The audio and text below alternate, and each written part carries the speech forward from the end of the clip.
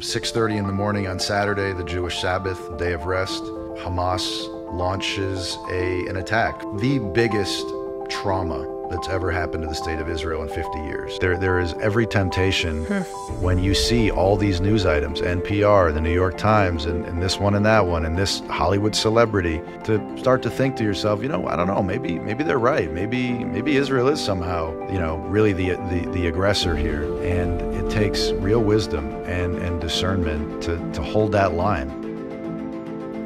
Hey guys, welcome back to the Lilarose podcast. All right, over the weekend, I was, and this past week, you probably have seen the reports about the attacks on Israelis, innocent Israeli civilians, men, women, and children by Hamas terrorists. And it's just been gut-wrenching. My timeline has been filled with these stories about the atrocities committed. I think the death toll is now 900 people who are been killed in Israel by militants who crossed the border in a surprise attack. Those listening, I know this is a very controversial issue for some people. Some people very clearly see this as Israel has been attacked and they must fight back to defend their very existence.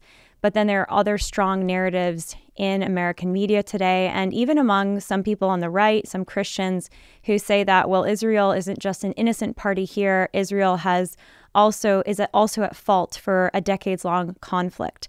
And so we're going to actually explore that. We're going to get into what are the prevailing narratives right now about the Israeli-Palestinian conflict. We're going to have a great expert on the show today. We're going to have Robert Nicholson on the show today, who's the founder and the president of the Philos project, to walk us through some of the history, answer some of the tough questions about the Israeli-Palestinian conflict. It's extremely eye-opening, and end with ultimately a call for seeing that this is more than a geopolitical battle playing out, more than a battle between warring factions or the state of Israel and the Palestinian people, but that this is also a spiritual battle.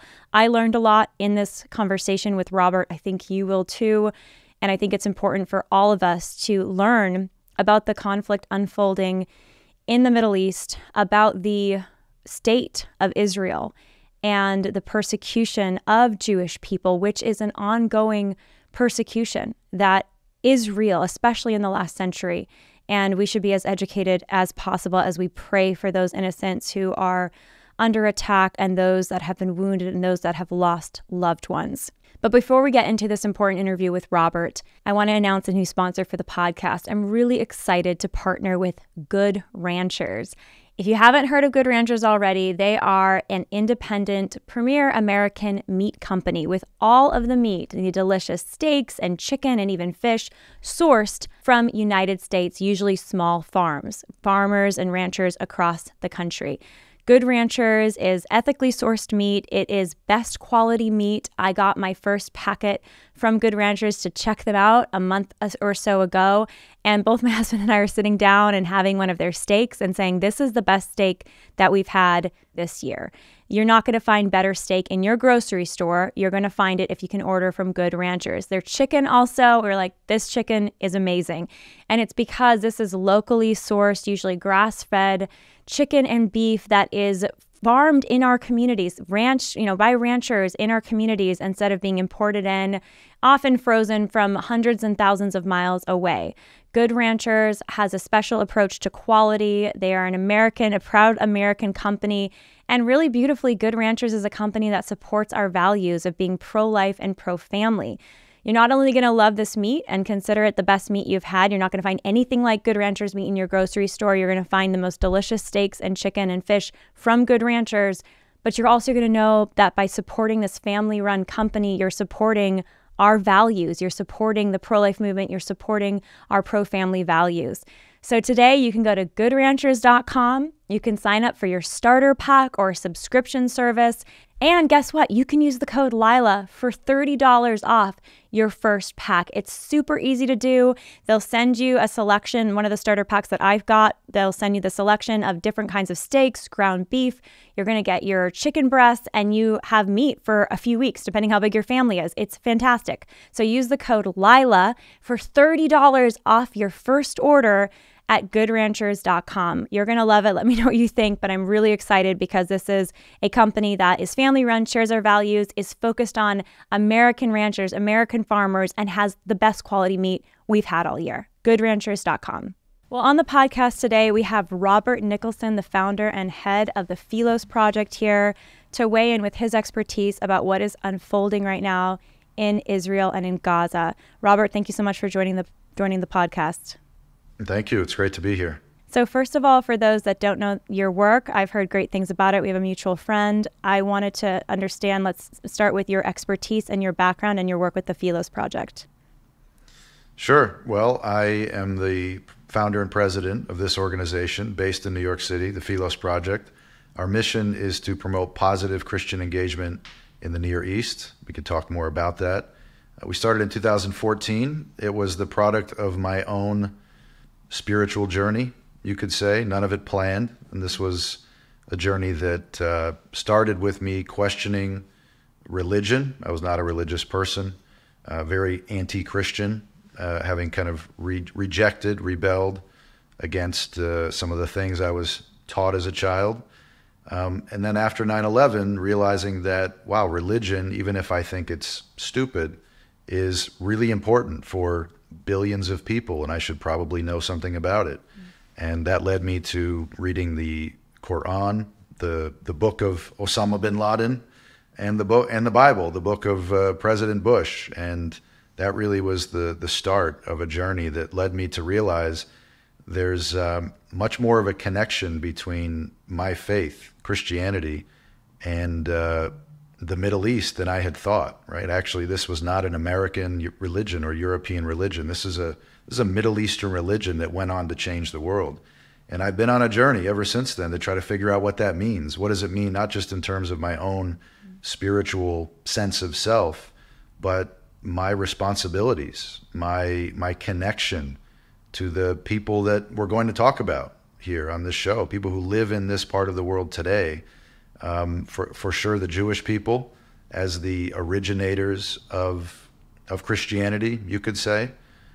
Jesus, of course, being very Jewish, but also other people that live in this part of the world, Christians, Muslims, Arabs, and otherwise. And so that's really how everything got started. I learned Hebrew, went and got degrees in all of the things I could get degrees in, and lo and behold, in the end, I'm starting this organization.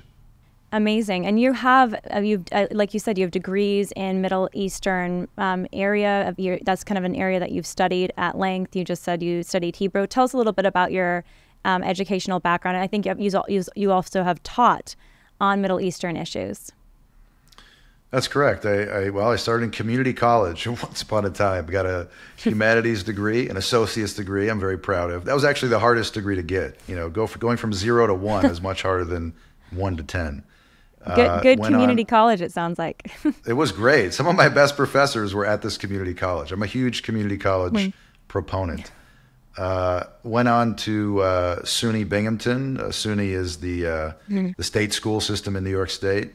I'm from Syracuse, by the way. I didn't mention that originally. And went there, got a degree, double degree in Hebrew studies and in history. And then went and got a law degree from Syracuse University, as well as a master's from there in Middle Eastern history. Well, the weekend just unfolded. We're doing this interview. Will probably be released at the end of this week. We're doing this interview on Monday, October 9th. So we're just coming out of the events of the weekend where just unprecedented attacks, I think, in Israel's history. It's the single largest day of civilian deaths in Israel's history, to my understanding, unfolded over the weekend after terrorists that are Hamas-led entered border towns, killed, I think the death toll is 700 or 800 people now, many of them families, children, these are civilians, non-combatants, and then also took hostage, I think, 150 Israelis. It's unprecedented. Give us a little background here for people who maybe have heard about the conflict ongoing in Gaza and Israel, but the events, I know it's a long history, but help people understand the context here of the events that unfolded over the weekend. Sure. I'll start with what happened in brief. You said a lot of it there. 6:30 in the morning on Saturday, the Jewish Sabbath, day of rest. Hamas, this terrorist organization that controls the Gaza Strip, where 2 million Palestinians live next door to Israel, launches an attack. First rockets and then fighters coming in by foot, coming over the fence, through the fence, by sea in boats, and believe it or not, by hang glider, landing inside Israel, penetrating up to 15 miles inside the country, infiltrating over 20 towns, villages, cities, just towns and villages like yours and mine, and going house to house, door to door, doing some of the most unspeakable things that really anyone could ever imagine, killing parents in front of the kids, kids in front of the parents, raping people there in front of their loved ones, taking people back as hostages to the Gaza Strip. There are now, as you said, it's more than actually 700. This is now on Monday. We're at 900. No doubt those numbers will go up. Thousands maimed, hundreds in critical condition. And these 100 and I've heard 30, I've heard 50 who are being held hostage are really the big concern, because where are they? They're taken back into residential areas in the Gaza Strip. There's no like prisoner of war camp. They purposely hide these hostages among civilians, knowing that the IDF, the Israeli Defense Forces, are going to have a very hard time finding them and then getting them out. Just the biggest trauma that's ever happened to the state of Israel in 50 years. Like, people said, this is Israel's 9/11. It's that, but it's actually more than that, because per capita, if you do the math, we're talking about 8, 9, 10, 11 9/11s, right? This is the level of shock. Now, as far as how we got here, it is a very long story. I'll try to be somewhat succinct about it. The idea that Jews would go back to their homeland and be free, be safe, came about as a result of the experience they had in Europe, from Christians, from post-Christians, people who, for whatever reason, theology or blood or jealousy, said, you don't belong here, we don't want you here. And finally, Jews, a small number of them at first in the 1870s, 1880s, said, you know what, maybe we should take them at their word. Maybe we don't belong here. Maybe we should go back to where we're from. And they started to. And in the beginning, this was controlled by the Ottoman Empire. They just moved back and bought property, bought houses, planted orchards, the regular things one does when one moves to a new town. Everything changed when the British took over, defeated the Ottomans in World War I, took over this land, and for reasons maybe we can go into if you like, decided to support, as a matter of policy, the return of Jews to their homeland. And this, of course, created a source of deep bitterness in the Arab world, the Muslim world, which believes that whether for Arab national reasons or Islamic religious reasons, that there can be no such thing as a Jewish state, and certainly not in the land of Palestine. Now, although there was never a state of Palestine, it just never existed. It was like it's kind of like saying New England. It was a region, wasn't really organized in any way. The Arab states from the very beginning were determined to destroy the state of Israel and reestablish an Arab state on top of it. There were several offers in the 30s and 40s to create two states for two peoples, one Arab, one Jewish. The Arab state, by the way, was much bigger. And the United Nations voted on this plan in 1947 and said, this is a good idea. We support it. The nations of the world come together.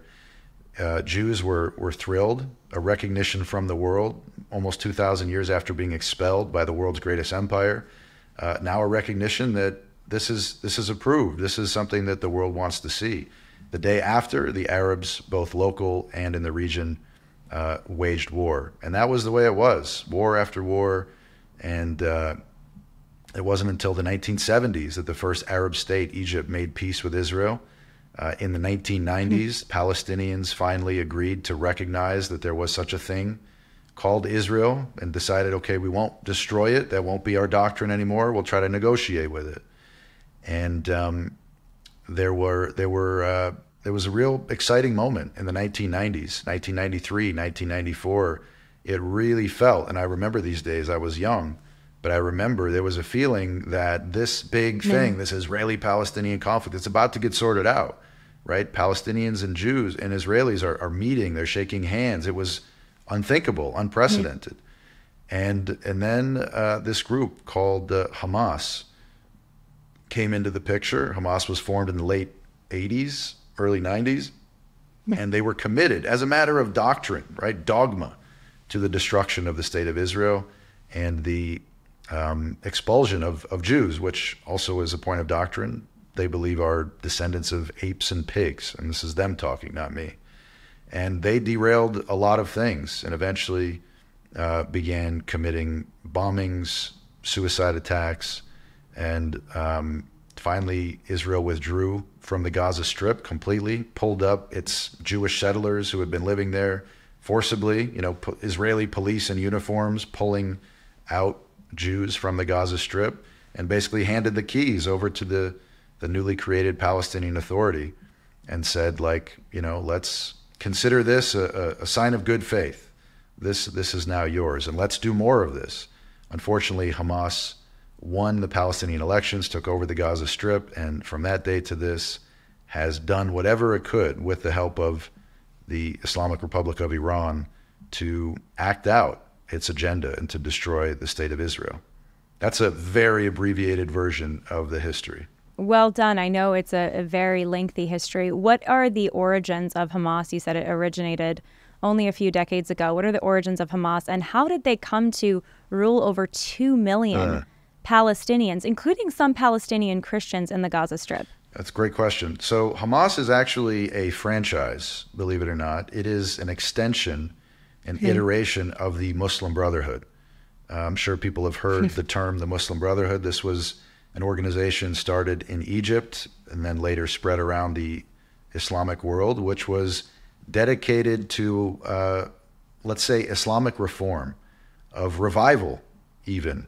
Islamic revival, but revival nonetheless. And it started very small. It was local community centers and after-school programs and, quote-unquote Bible studies, Quran studies for men. And the strategy was to change Islamic society from the ground up, to get everybody revived so that they could topple these corrupt Arab leaders and install what the Quran and their tradition called them to do, which is to install an Islamic state of some kind, right? There's a feeling in the Arab world that the reason we're losing to the West, the reason these Zionists, these Jews were able to defeat us in the war of 1948 is because it's actually similar to what a lot of Christians do in moments of crisis. It's like we got to get our hearts right. We got to get our lives right before Allah, and only then will He bless us. And that was the Muslim Brotherhood. Some aspects of it were extremely violent. There are different factions that emerged. And all of it, however, is dedicated to, I would say, Islamic supremacy, right? There can be no Christian sovereignty, no Jewish sovereignty. All peoples need to be ruled by Muslims. Now, Hamas was an offshoot of that, the same ideology.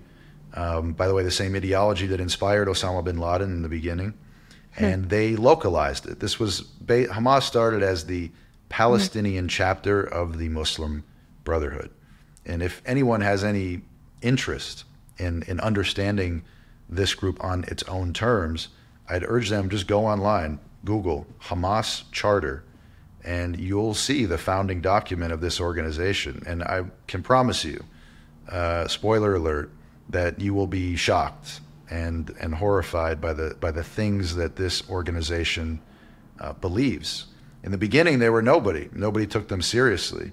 But as the secular leaders of the Palestinian people continued to make mistake after mistake and failed to deliver on the national dreams, this Islamic movement told the people, we can do better.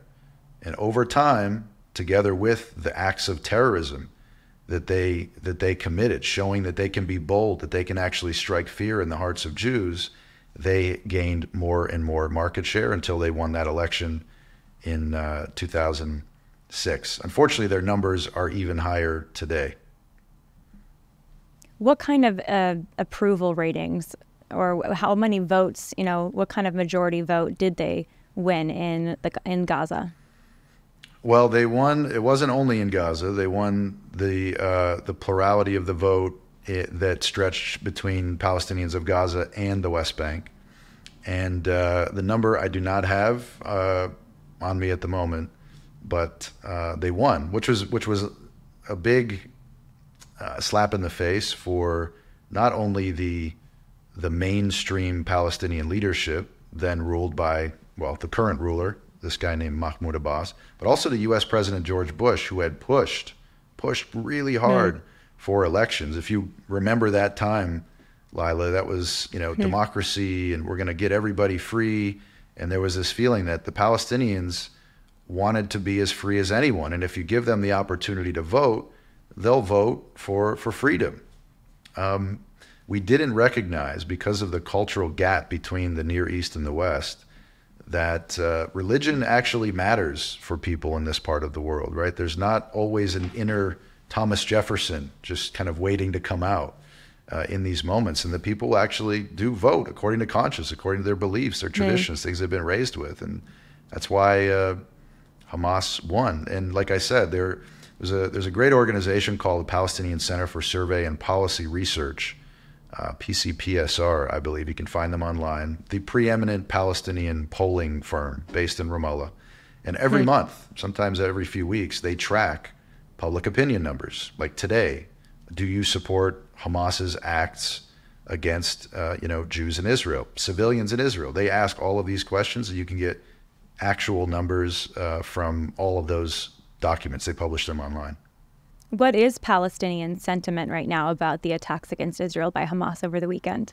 Well, it's hard to say because I'm not there. I can tell you what I've seen.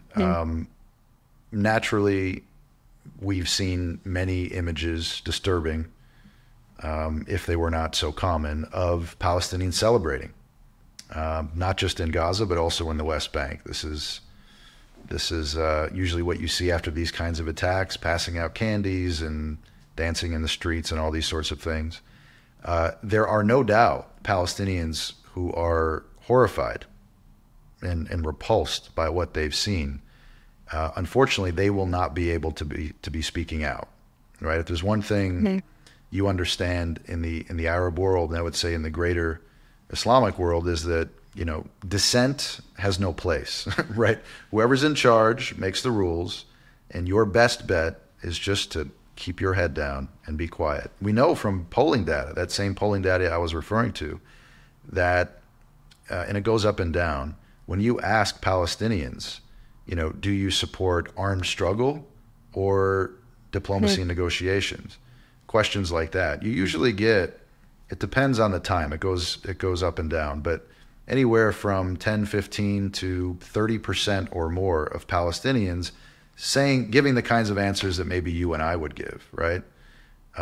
There are good guys in there, but they are terrified, right? And they are frustrated. They're frustrated with their leadership. There has not been an election, by the way, since that one that happened now almost 20 years ago. The same guys are in power, the same corrupt establishments are in power. If you look at the approval ratings of their own president, that's really all you need to know. I'm talking about upwards of 80% disapproval. Like, please go away. So no election. There was one election a couple decades ago that elected Hamas, basically terrorists. I mean, many of them ultimately now committing acts of terror.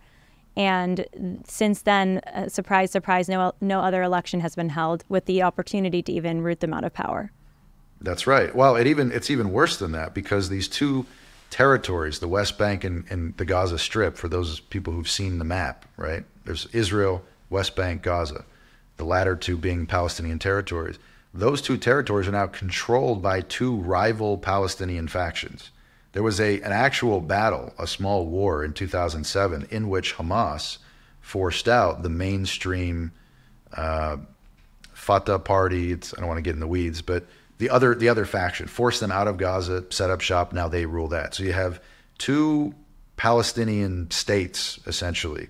You have the Palestinian Authority that controls the West Bank, or most of it, and you have Hamas, which controls the Gaza Strip, and they hate each other. And efforts over the years by Arab states, by others to broker some kind of relationship have all failed. So you have this extra layer where if any effort to make peace runs into the buzzsaw of Palestinian political realities, right? Like, who are you making peace with? Now, obviously, Hamas is dedicated in principle to your destruction.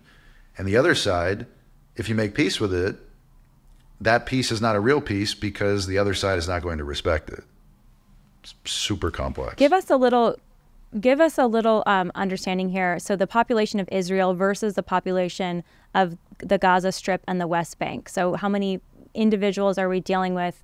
And then you also said that it's, maybe 10 to up to 30% of Palestinians don't like the leadership, are sympathetic maybe to the crimes against the Jewish people, wish for more freedom. And so I'm looking to kind of understand the demographics here, and for folks in the United States to understand who really are in agreement with the leadership versus not. Yes, those are all very tricky questions. So in terms of the numbers, so you have 2 million people in Gaza, Palestinians. The Christians have all but fled by now. There's a couple hundred, very small community. As you can imagine, pretty tough place to live if you're a Christian. It's an Islamic state. It's just what it is. Palestinians in general are 1% as you were, Christians are 1% of the Palestinian people, just to give you a sense. The West Bank has more. The West Bank, I believe the numbers are, you hear different things, 4 million, something like that. Maybe a little bit less. Israel, I think the last numbers I saw, it's over 8 million. 20% of which is Arab. So a lot of people don't realize there are Arab Palestinians who live in the West Bank and Gaza, but there are also 20% of Israel's citizens are Arabs, essentially Palestinians, who are, just citizens. They vote, they have political parties, they're just part of Israel. So that blurs the lines a little bit. Public Square is the Yelp for people that share your values. So if you want to find 75,000 businesses that are pro-life, pro-family, pro-freedom, you can download the free Public Square app today and browse the businesses that actually support your values. Why continue to patronize and go and shop at businesses that are opposed to pro-life values, that are opposed to the family? Instead, you can find those businesses, children's clothing companies, household product companies, makeup companies for the ladies. Any of these products and more, many more, can be found at the free Public Square app. So download Public Square today for free at the link in the bio and browse America's freedom-loving, family-loving companies. 31 Harvard groups, this came out over the weekend. I think it was amazing how quickly they responded to the attacks on Israel. And so 31 student groups or student organizations from Harvard all made this announcement. And I want to get your response to this, Robert. They said today's events did not occur in a vacuum. For the last 2 decades, millions of Palestinians in Gaza specifically have been forced to live in an open-air prison. Israeli officials promised to open the gates of hell, and the massacres in Gaza have already commenced. And then they go on to say that what's happening in Israel is fully the responsibility of Israel, meaning the attacks by Hamas terrorists on innocent men, women, and children in Israel, the butchery, is Israel's fault. And these are American, many of them American students in one of our most prestigious universities in America. What's your response to that? Par for the course. This problem inside the American Academy of radical ideologies running rampant, and not only allowed to continue, but even in some strange way encouraged, is something that unfortunately has gotten worse in the last couple of years and is going to continue to get worse if left unchecked. These are people for whom the state of Israel, the only Jewish state in the world, and a tiny little thing, Israel's small, it's the size of New Jersey. You'd think the way people talk about it, it's, the size of China. It's very tiny. If you go there, you'll realize, wow, this is a little itty-bitty country. For these people, that country is, in some sense, the embodiment of everything that they hate about Western civilization, right? Palestinians, even like the good ones, this is an important point I don't think a lot of people know, repeat a narrative in their media, in their schools, that the Jews of Israel are not actually Jews. They are pretend Jews, maybe people who converted, some kind of Turkish tribe in the Middle Ages that converted and came under the auspices of the US and Britain and France and the West to colonize the Arab world and drive a wedge between Muslims, East and West. There is, I've been told to my face by very senior members of not only the Palestinian political establishment, but the religious establishment, that there is no such thing as a Jewish temple. There was never a temple in Jerusalem. It doesn't exist. It's a big lie used by the West to create this forward operating base in the middle of the Arab and Islamic world. Now, people at Harvard may not go that far, but in defending this group, Hamas, they are buying in to the wholesale dehumanization of not just the Jews in Israel, but the Jewish people overall. And they are, I'll state the obvious, they are defending the most repugnant kind of human behavior that exists on this planet.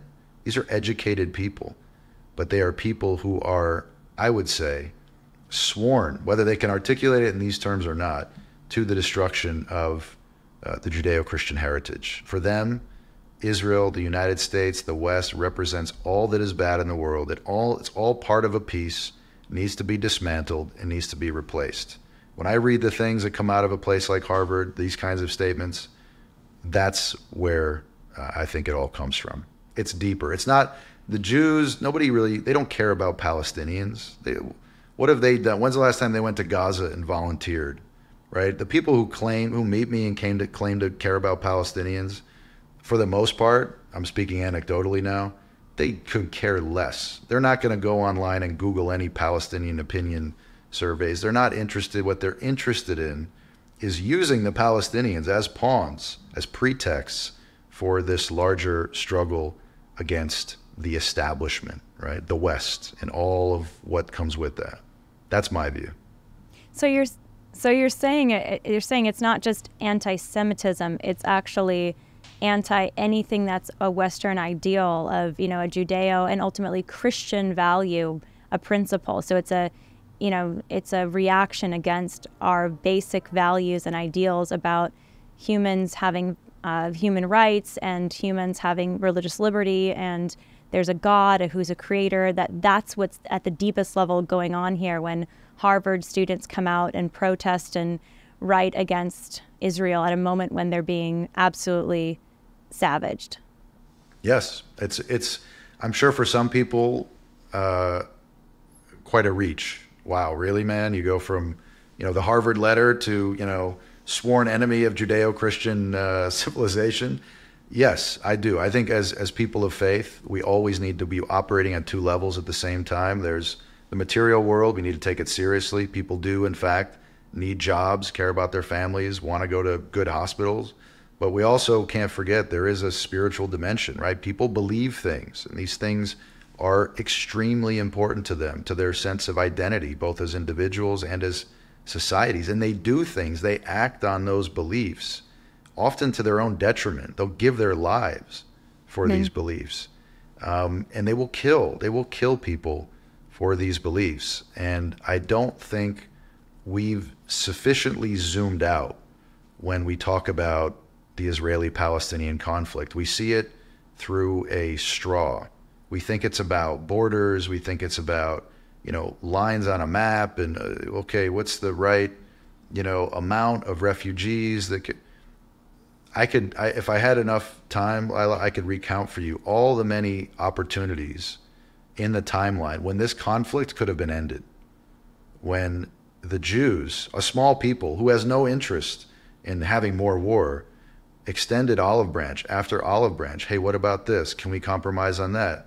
And were rejected time after time, leaving them with, especially in these last few days, the feeling that they're never going to accept us. If they, we agree to that, we disengage from Gaza, we say, here's the keys, it's yours, we're not going to be there anymore. You're still going to come after us for some other reason. And if we leave Judea and Samaria, the West Bank, you're going to then come at us in Tel Aviv like it's never going to be enough. That's the feeling on the street in Israel. Where do they want them to go? I mean, if Hamas had their way, I mean, they want to destroy the Jewish people. I think it's part of, like you said, their charter. But let's say if a more moderate Palestinian state advocate had their way, where are the Jewish people to go? So there are different tracks. So there is one group, let's say the topmost group, the most formally the most rational, right? The group that leads the Palestinian Authority right now from Ramallah. The answer would be that we are going to create a two-state solution. Jews can stay in Israel. Any Jews, these settlers, the boogeyman of these settlers, any of those need to be expelled from Judea and Samaria, the West Bank. They can go back to Israel, but we'll live side by side somehow. That's the basic paradigm for that group. The other extreme is Hamas, which is the total eradication of the Jewish state. And there's two ways you can go with that. One is that you Jews can stay so long as we're in charge, we rule you, and you obey the new law of the land. You're more than welcome. And then there are others who say they all have to go. This place needs to be free of all Jews because it is an Islamic waqf. It's like religious property, the same way the Arabian Peninsula is not allowed to have churches, right? It needs to be clean of these kind of un-Islamic influences. That's another track that some of them go. I want to get back to in a minute the allegations, all the narratives against Israel that are all over American media. I mean, you see it in mainstream media, and we're going to get to that. But before that, I want to go back to what happened over the weekend. You gave a very high-level synopsis at the beginning of explaining the context of what's happening in the Israeli-Palestinian conflict. But there are a couple things that I think are so heart-wrenching that many people are keeping people up at night who care about what's happening to Israeli victims. So I want to go to that. So first of all, I think you said the death toll's now 900. It sounds like they're still finding bodies in these village areas. I just saw a news article that there's an entire rural village that they just discovered that's been completely wiped out. They're going home to home, and men, women, and children slaughtered. Can you share more about the tactic that Hamas took in entering these settlements and these village border towns, and why they were able to be as successful as they were? My understanding of Israel's foreign defense and their defense system is that it's very strong. They have the Iron Dome. Their intelligence forces are some of the best in the world. How did it happen that they were Hamas was able to scale the walls, so to speak, and kill so many innocent people? Sure. That's a big question, and one that will be debated quite a bit in the days and weeks to come. To go back to the what, their tactics in crossing over. I mentioned the air, sea, and land method of incursion.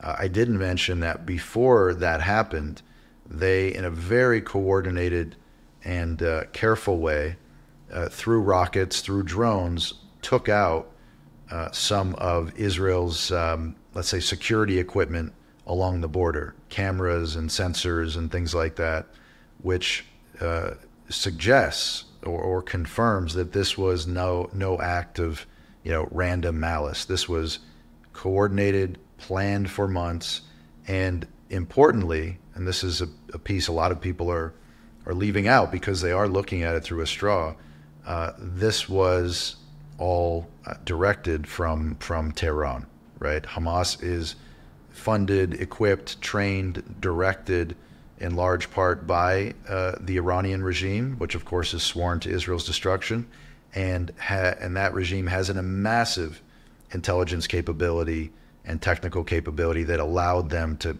get the jump, essentially, on the IDF. They crossed the border, however, and had no real plan, at least that I've been able to see. No doubt they broke up into different groups and they all kind of went in different directions, but they were seizing targets of opportunity. The biggest and maybe the most horrific example of that was when a bunch of fighters stumbled upon a giant rave that was taking place in the desert. Hundreds of people there at a big music festival. It was actually a peace festival, believe it or not. And target of opportunity. They went into the crowd and began, killing and even more disturbingly raping many of the people in this concert before moving on to the next target. And in some places they were roaming around the countryside for hours.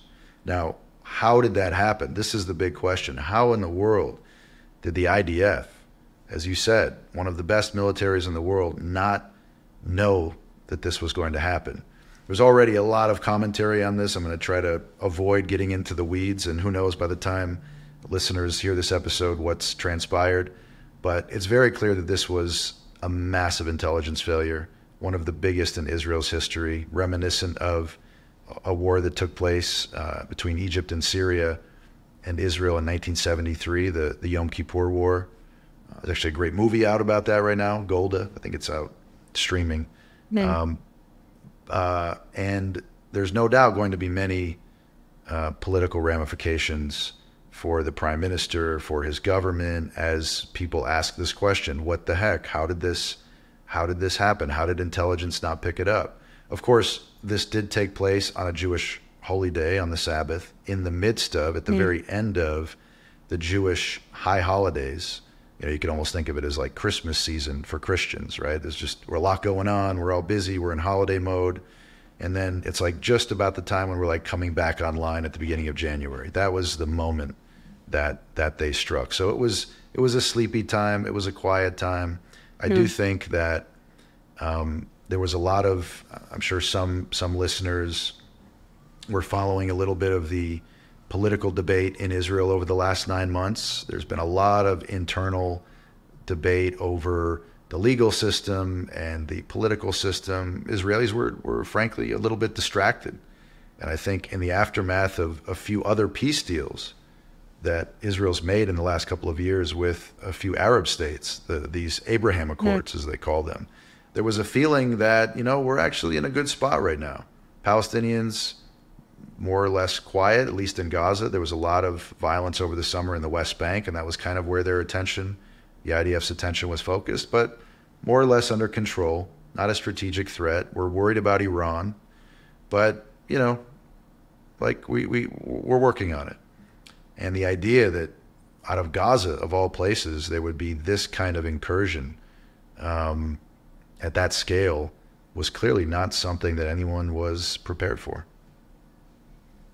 So do you think that the hostages taken, so as an example, that you mentioned the music festival for peace, and there's hundreds of these young people dancing early in the morning, and all of a sudden they're being massacred unexpectedly, like out of a complete nightmare.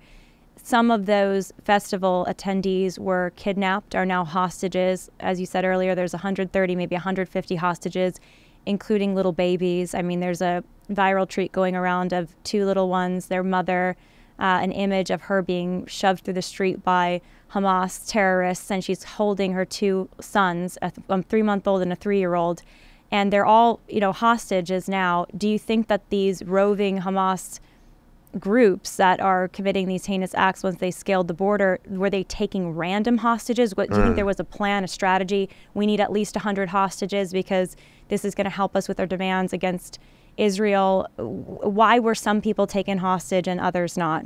That's a very good question. I don't know that I have a good answer. I'll hazard a guess. I don't think there was a great plan apart from we need as many hostages as possible. You have to remember, if you're thinking historically, Palestinians know that Israelis will do anything, almost anything anyway, to get not only one hostage back, but the body of a hostage back, right? Israel, because of Judaism and the biblical heritage, takes life very seriously. One life is as if it's the whole world. And Palestinians know that if you can get hostages, you can trade them for things, right? Get Palestinian buddies released from Israeli prisons. These are terrorists convicted of murder and other things. And also political demands, right? If you have a lot of Israelis, you can do a lot. That's a real bargaining chip. And the Palestinians know that. And so the order was get as many as possible. I do think that if you look at some of the photos, and I've seen now quite a few of the missing people, it seems to be heavily women. I can only speculate. And children. I mean, I've seen images of children too.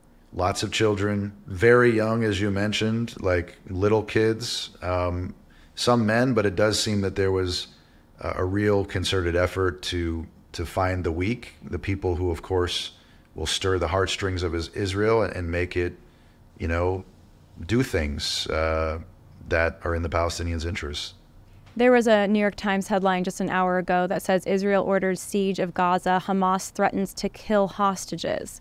It sounds like Hamas is threatening that they will kill one hostage for every attack, as they say, and anytime there's an Israeli airstrike that hits Gazans in their homes. What's going on here? I mean, whether they will follow through on that threat is uncertain because, of course, if you believe what I just said, this is their most important bargaining chip. Do you really want to execute them? God forbid I'd be an advisor to Hamas. I would say, don't do that. That's not a smart play. But they're certainly capable of it. They've done much worse already. They have no respect for human life, or let's just say when human life comes up against their dogma, human life becomes secondary. And so I have every reason to believe that they will act on that, which of course puts Israel in an extremely difficult position. How do you respond when they have your people spread out through densely populated residential areas and do so while minimizing the collateral damage also for Palestinian civilians? It's extremely, this is a challenge that Israel, in the many confrontations it's had, I don't think has ever faced. This is at a whole different level. And I pity the person who's making decisions right now.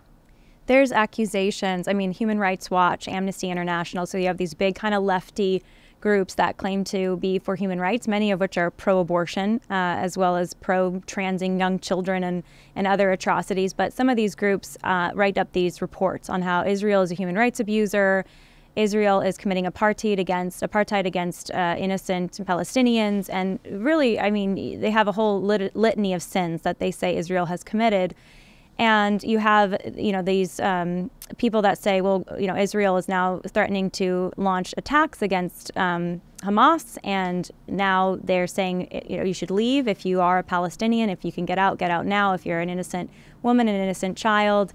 But that this is insincere from Israel, that this is virtue signaling because there's no way to leave the Gaza Strip. There's no way for those innocent people to get out. What's really going on here? Israel is far and away the army, its army is the one that I've encountered that's the most interested in ethics. Every soldier, the lowliest private, gets a robust training in the spirit of the IDF and its commitment to minimizing any civilian casualties, to the point of, this is kind of a famous example, Israel, before it bombs a building, will send text messages to the people who live in the building to please get out. We're about to do something. They have a certain, and I'm not even sure how this works technically, they have a certain bomb before the bomb. It's basically like a giant rock that will hit the roof of a building to let people know you got 5 minutes, get out, because we're about to do something.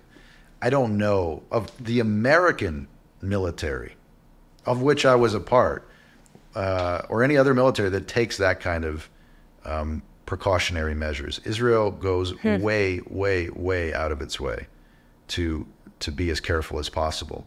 There are ways for civilians. The Gaza Strip isn't just one city. It's a strip. There's a whole area. There are ways to get out of heavily populated urban areas into rural areas outside the cities.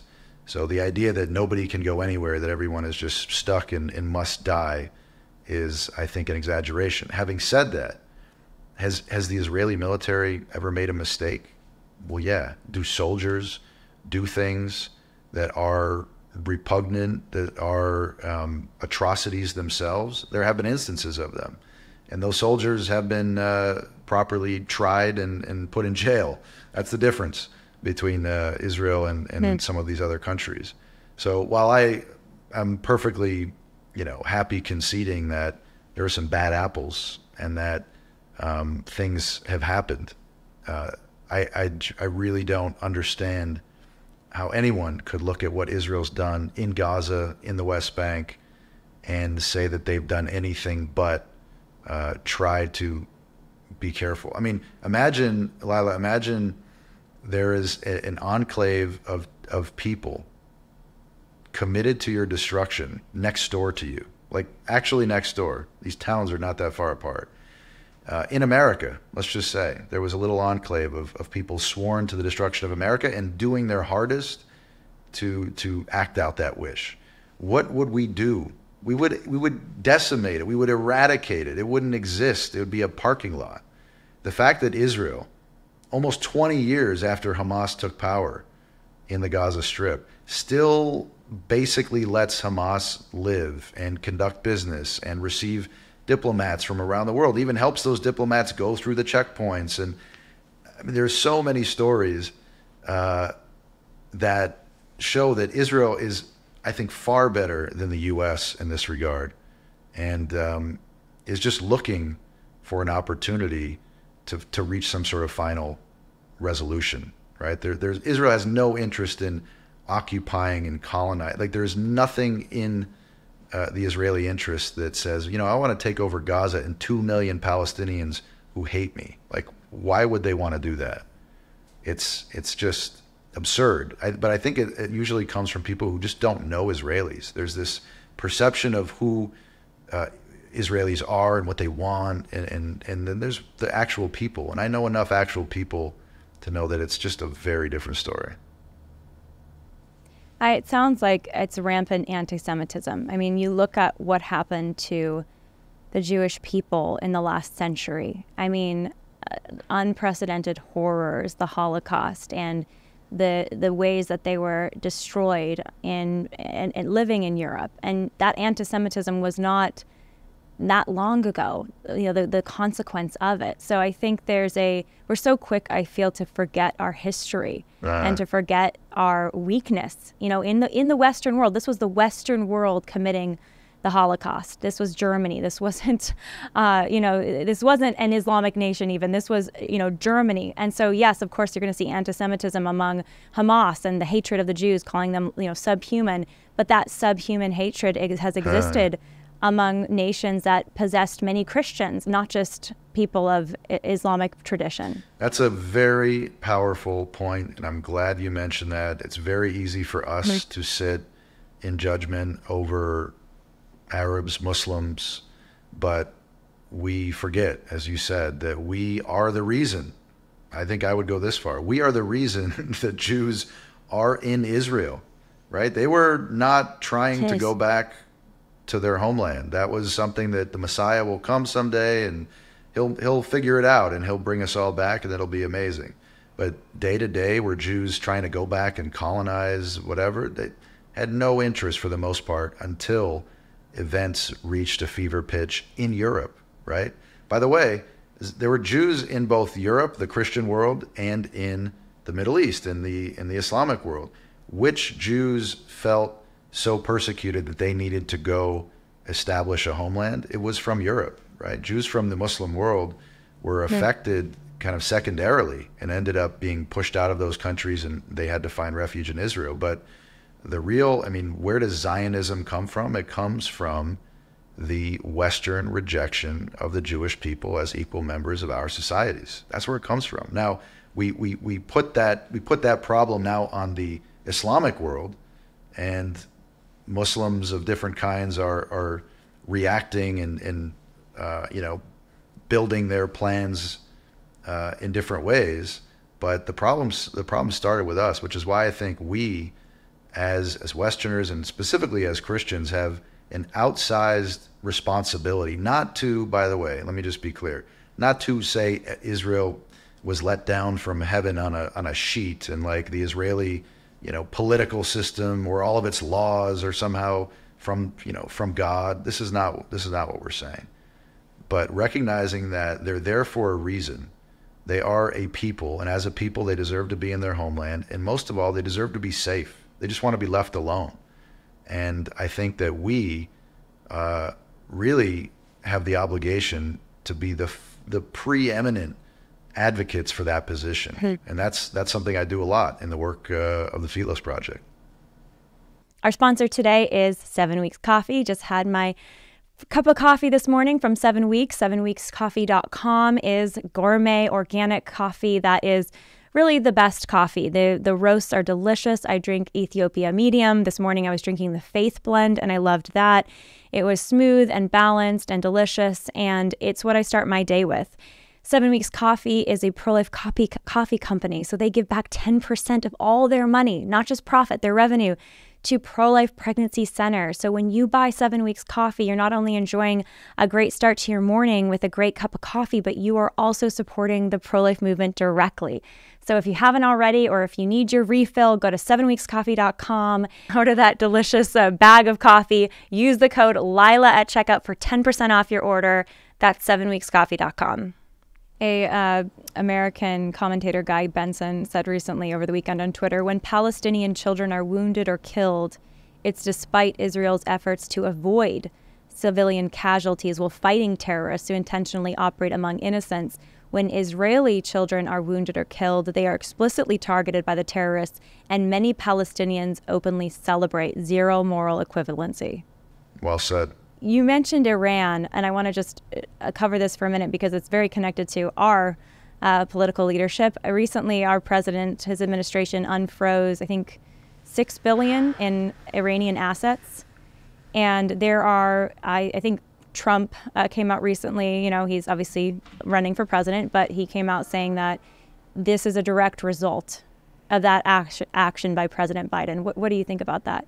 I think it is at the very least an indirect result. This is unfortunately long-standing policy of the U.S. government, certainly under the last two Democratic administrations, a policy of appeasement, a policy based on a desire on the part of many Americans to get out of the Near East, the Middle East, and to strike a deal with the baddest guys in the room, right? The Iranians. The Iranians are not some kind of ragtag force. They are a proper state, a big state, tens of millions of people, a real sense of history, a real sense of theology and ideology, and a very explicit commitment to the destruction of both Israel and the United States. Like, this is talked about every day, all day long, in schools, on TV. I mean,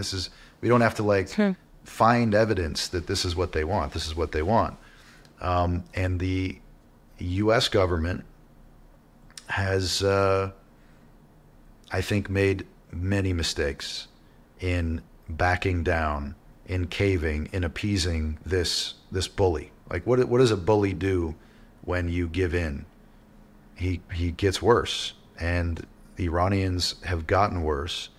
And unfortunately, this administration seems intent on deflecting and trying to point out the value to better relations, better diplomacy with Iran, not admitting that it's Iranian funding, it's Iranian strategy that is causing so many of the problems that we're seeing in the region, right? What about Christians in northern Iraq? Who do you think is squeezing them out? What about the Christians in northeastern Syria or other parts of Syria? What about in Lebanon, right? What about the people of Yemen, right? This is all part of one giant strategy. And again, this is official. This is something you could find online. And the United States government has been weak, has been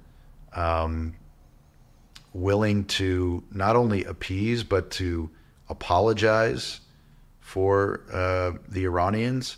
And we found out just a few weeks ago that this administration has allowed high-level Iranian agents, influence agents, to infiltrate, are you ready? The White House. Now, this is reporting that is out there. I would urge people to look it up. There's caused quite a bit of a storm the last few weeks as people found out just how deep the Iranian influence inside the U.S. government goes. So when I look at Hamas, when I look at Iraq, when I look at the poor Christians of Lebanon being squeezed out by Hezbollah, I don't see isolated situations that need these isolated treatments. I see a grand chessboard that right now the Iranians are holding and winning. And I think any response to what's happening in Israel and Gaza must include a much more comprehensive response to the Iranian threat. I'm not calling for an invasion of Iran or anything like that. That's not what I'm saying. But there needs to be real smart foreign policy that addresses the problem where it originates, which is in Tehran. What does that mean, Robert, when you say that there's reports that high-ranking Iranian officials have infiltrated our government? What does that mean? Well, it means that an organization that does research on these things was able to obtain a large number of emails of various, let's call them experts and sort of policy people who the Biden administration has been using as its advisors, right? Not in some, ancillary way, but direct advisors, people very much involved in formulating U.S. policy on Iran. These emails revealed that not only are these people pro-Iran, but they, in some cases, very explicitly have pledged their fealty to Ayatollah Khamenei. Right? These are people who are being directed from the capital of one of our greatest enemies, who are meeting in the White House repeatedly, over and over. And I did not do this research. This research is out there. If you look up Iranian influence agents, U.S. government, all of it will come up. A lot of commentary back and forth about what it means, how deep it goes, but it's pretty clear at this point that Iran's influence has extended all the way up to the Oval Office. Shocking in its scope, honestly. There have been reports that an unprecedented number of undocumented immigrants are entering the United States right now, the southern border. We've basically stopping people at the border, and we are now just letting in literally millions of people at the southern border. There's a lot of concerns that some of the people coming in certainly are, real asylees seeking help, but that there are many bad actors coming in, including potential terrorists. Do you think that that's the case? And if so, do you think that the terrorism that we just saw over the weekend in Israel, we can possibly expect to see more terrorist attacks here at home? The answer is yes. The southern border, an issue, I should say, full disclosure, I am no expert in, seems, let's just say, very porous. There are people coming through. We don't know who they are, where they're coming from.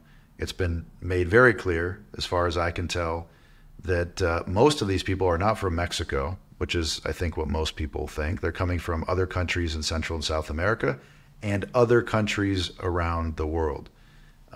Yes, for sure, there are people coming through that would be sympathetic, at the very least, with these kinds of acts of terrorism. But I'd go even further than that, Lila. I was yesterday, now this was Sunday, the day after these horrible attacks in Israel, I was here in New York City at a friendship, solidarity event for the people of Israel, and came face to face with what has popped up in Western cities, both in the U.S. and in Europe, which are not people who snuck in, people who live here now, right? Maybe some of the same people that signed these statements from Harvard, who are also sympathetic to what these terrorist organizations want to do. And I think under certain circumstances would probably feel that they, should do something to, cripple the great Satan from within. I actually don't think you have to go all the way down to the southern border to feel that. There are people in this country who are deeply invested in the idea that this country is a cancer and needs to be changed. And that's a scary thought. When you see these people and they're all over cities all over the country marching. I mean, can you imagine going out the day after these events, which they're visible to the whole world, right? It's not like, 100 years ago, no one really knows what's happening. These are images that everyone can see, and you get your sign and your flag and you go stand in a city square to defend these acts. I mean, Hamas, the brutal terrorists of Hamas. Listen, I find it unconscionable. I've seen the pro-Palestine.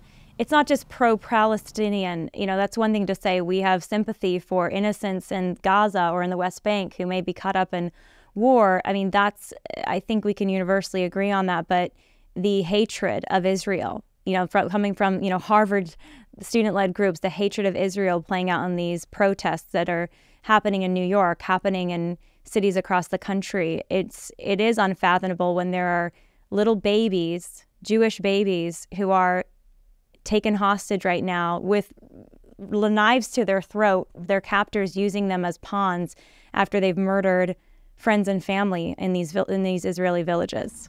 It's unconscionable, and I appreciate you acknowledging that. It's crazy that we have to say that, right? We have to state the obvious, but these days moral clarity is at a premium, and I think it's on all people of conscience, Christians no doubt, to be saying that and maybe having to repeat that, because already, even in a few days since these attacks have come and gone, that narrative is shifting, right? Somehow now it's Israel's fault. It's insane, but this is what we're dealing with.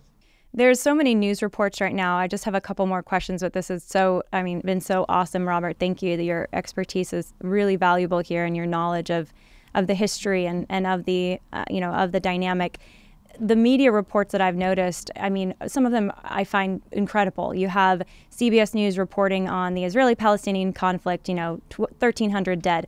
No note that this has been started necessarily by Hamas, and that Hamas were the aggressors in this case, and that of the dead, it's because largely Hamas has murdered Israeli citizens. So now this news on Instagram, they have a carousel. So there's a number of photos with the report. This was their first reporting, I think yesterday, and many millennials and Gen Zers get their news through social media from Now This News, as an example. Their post, first time reporting on what happened in Israel, over 24 hours later, mind you. The first 3 images are of buildings or of damage to structures done in Israel by Hamas. And then the next few images are of human beings, Palestinians, that may be harmed or are harmed by Israel.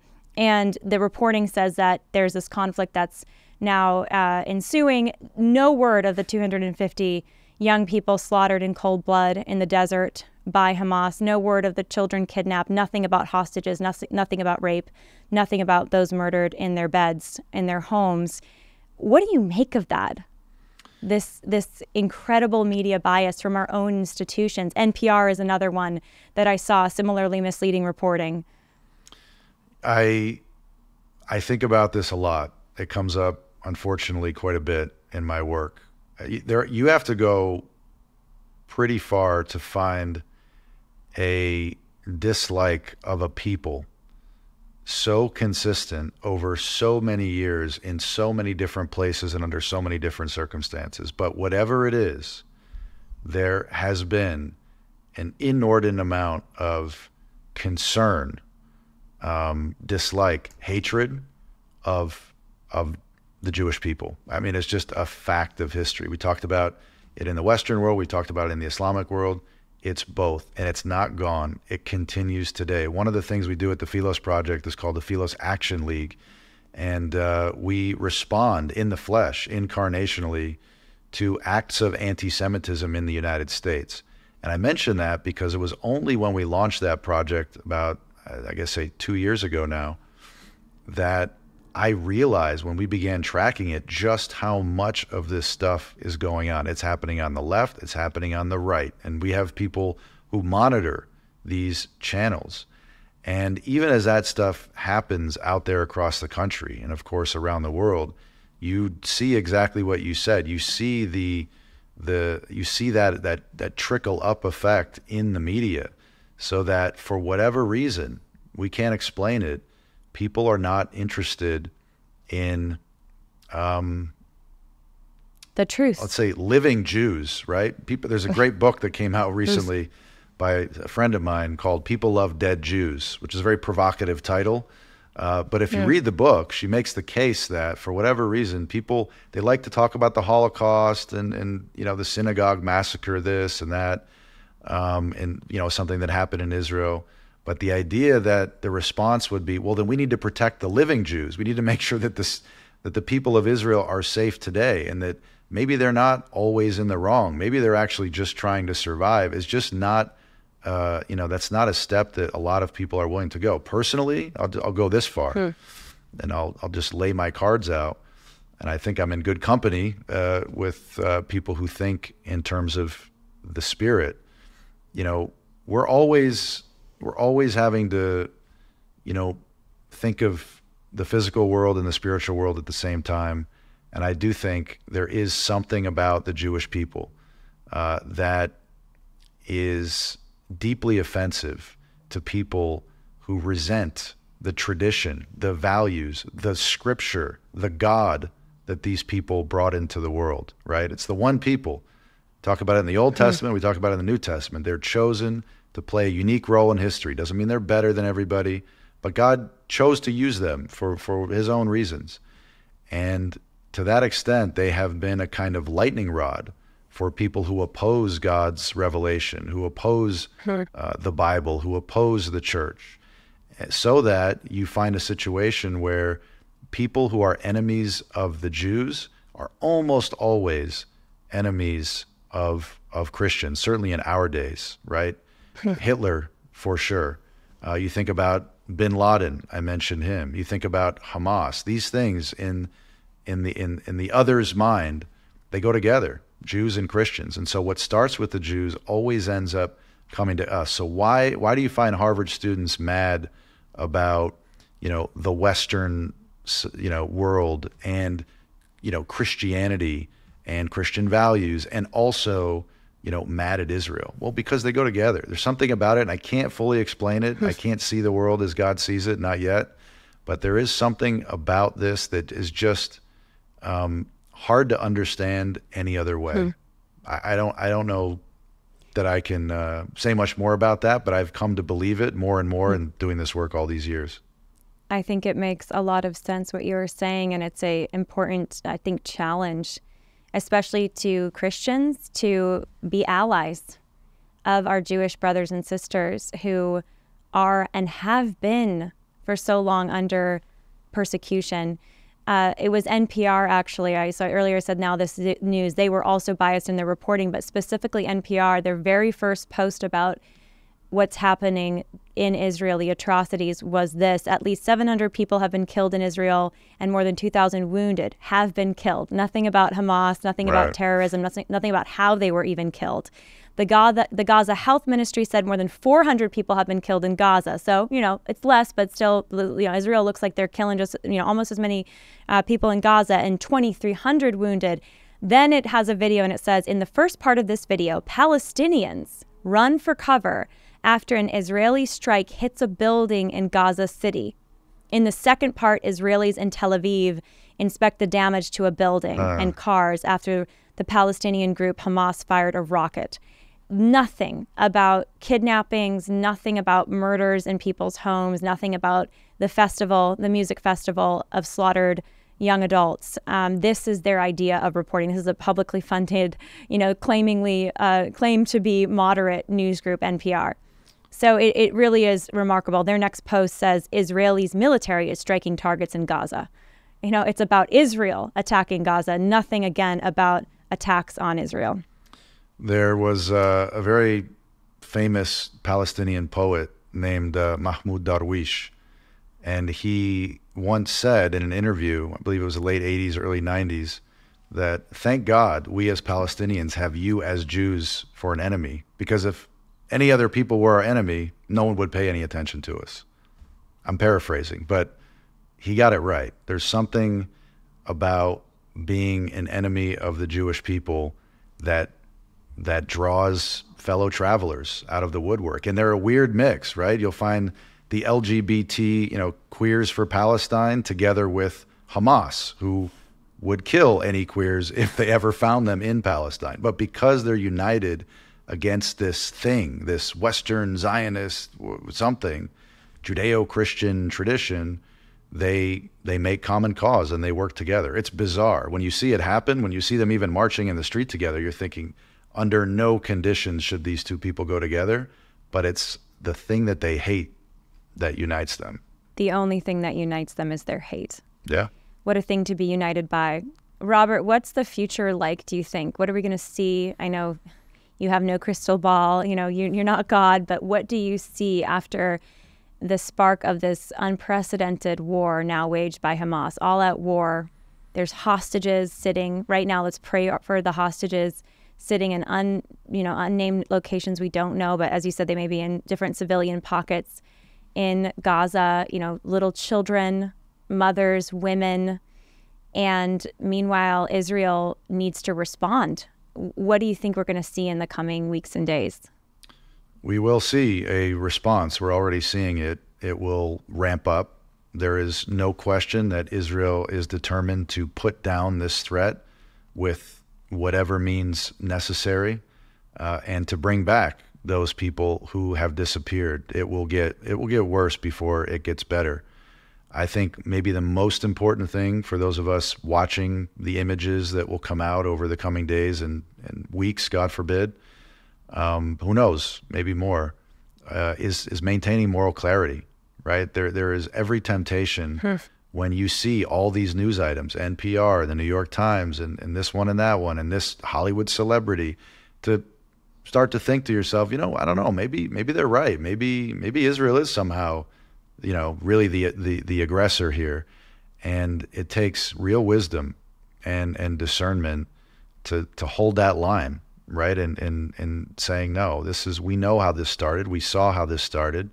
And of course, we have certain boundaries of reason and humanitarianism, but Israel needs to do what it has to do. It needs the time and the space to be able to protect its people. I mean, do we care about the people who live there? By the way, I said 20% of the people who live in Israel are Arabs, right? The rockets that Hamas shot, one hit a mosque in Abu Ghosh, an Arab town in Israel. One went all the way clear into the West Bank and hit a house in Bethlehem. Like, these people don't care. Israel needs the support of the world to do what it needs to do for its people. And by the way, they are also doing something for the rest of us, right? And confronting this threat, a threat that wants to get us over here as much as people over there, they're doing a real service. Now, I do want to say one thing, thinking about the future. I am not indifferent toward Palestinians. My organization, we spent a lot of time working on Palestinian issues. We employ Palestinians. We've led, I don't know how many thousands and thousands of people we've led on Philos Project trips to the West Bank to meet leaders in the Palestinian government. And we've sat with all kinds of people. Let's just say all kinds. I won't go into details. And we care. I care. I think they've been led horribly. I think Palestinian leadership has been awful. They haven't prepared their people for peace. On the contrary, they incite at every chance they get, usually to deflect from their own corruption and ineptitude. I want better for the Palestinian people. We all should want better for the Palestinian people. There is a path. There is a way for this conflict to end. It's not a mystery. These things have been out there for years. They were out there since the 30s, the idea of a two-state solution. But it requires movement on the Palestinian side. Israel is ready to make peace. They've been ready to make peace since before there was Israel. Palestinian leaders need to get their people on board. They need to be ready to make compromises and concessions and do what every other leaders in every other state have to do in moments of conflict. I think it's possible. I do think it's possible. Unfortunately, that can't happen while Hamas has the power that it does, which is why we need to be with the people of Israel as they stand up and they take care of this problem. So is the hope that if Hamas can be conquered and ultimately rooted out, there can be a more moderate government that could take over the Palestinian leadership of the Palestinian people, and that there can be peace between the Palestinian people and Israel? That is the theory. And I have been working in this part of the world too long to be an unbridled optimist. I am optimistic, but I couldn't do this work if I was not optimistic. But a lot of things will need to happen for that to happen, right? It's unfortunately the case that the other side, the non-Hamas Palestinian leadership, is actually not that much better. Like, it's not, these guys are bad and those guys are good. If you saw some of the stuff, I mean, the president of the Palestinian Authority was on camera just a few weeks ago denying the Holocaust and saying, and even if it happened, Hitler, he made some good points. I'm paraphrasing, but not by much. He was roundly condemned around the world, by the way, by some Palestinians as well. But that's the other side. So is there just peace in the offing on the other side of a Hamas defeat? I hope so. It is possible. This is not impossible, but it's going to take really hard choices on the part of Palestinian leadership. And I would add, serious involvement by the Arab states. Unfortunately, even Arab states that are at peace with Israel did not release great statements after the events on Saturday. I think there's a lot more that they could do to bring the Palestinian leadership along, carrots, sticks, whatever it may take, to get them to make the hard decisions that they need to make. But even then, I want to say one last thing. Even then, we're going to have to live with the reality that there are still millions of people in this part of the world, for reasons of theology, who are not going to give up the desire to destroy both Israel and as much of the West as they can. That's important. Just to set our expectations and make sure that we're not, overshooting. I think that's something that is so out of the mainstream understanding in the United States, that there is radical Islam, you could call it. I think some people say, well, that is Islam. There's obviously very peaceful Muslims, so, that they would stand in contradiction to that. But that idea that there is an ideology here, a religion here that wants to destroy the West, I think is hard for Americans to really grasp, especially when, like you said earlier, Robert, so many Americans are kind of self-loathing about our own ideals. And so there's a temptation to go march alongside, terrorists, really, who would want to destroy you who are marching because you're maybe, part of the LGBTQ community or whatever it is, because, but you still, in a hatred of your own ideals, of your own country, you're willing to do that, create that kind of an alliance. I think the biggest thing that we need to take from this as Americans and Christian Americans, is that we need our own revival, right? We're often working at the level of politics and law, as we should be, but our society, our culture is dissolving from within. That self-loathing, that comes from a sense of, it comes from an identity crisis, from a loss of meaning and of purpose. What is America? What are we all about? What do we stand on? What are the principles? It's not just freedom in some abstract sense. Our values come from somewhere. They come from our tradition.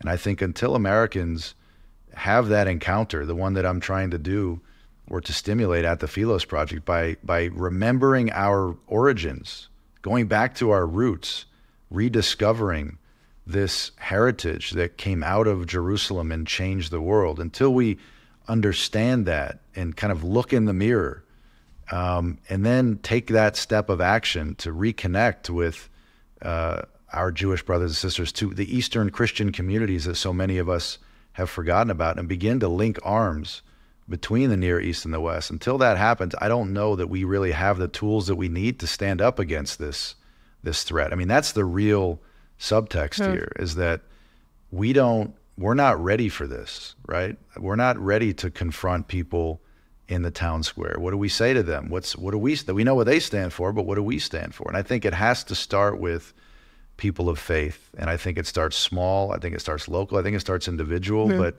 not to be trite, right? This is one of those cliche comments, but for the sake of our civilization, we need revival. And that revival has a root, right? It comes from somewhere. It starts with this tradition, which originally was born in the land of Israel. So there's something really big and cosmic about all of this, even as you're talking about, the latest events and the political implications. There's something spiritual about it that cannot be missed. And I think it has as much to do with us as it does with Israelis and Palestinians over there. Robert, how can people find your work at Philos Project? And then also, is there anything that we can do besides pray right now, and also your call to, these spiritual realities, paying attention to those, but is there anything practical that we can do to help those that are suffering right now in this conflict? Thank you for that question. First of all, you can go to our website, philosproject.org, and you'll see a pop-up there. You can sign up and get updates. We are doing a lot of things, and it's going to develop as the situation does. I think in addition to maintaining moral clarity and doing your best to preserve it in your sphere, your family, your friends, your church, community, the other thing that's really important is acts of solidarity. Friendship. The word philos means friend. That's like the basis of all this work. It's about shared values and linking people together.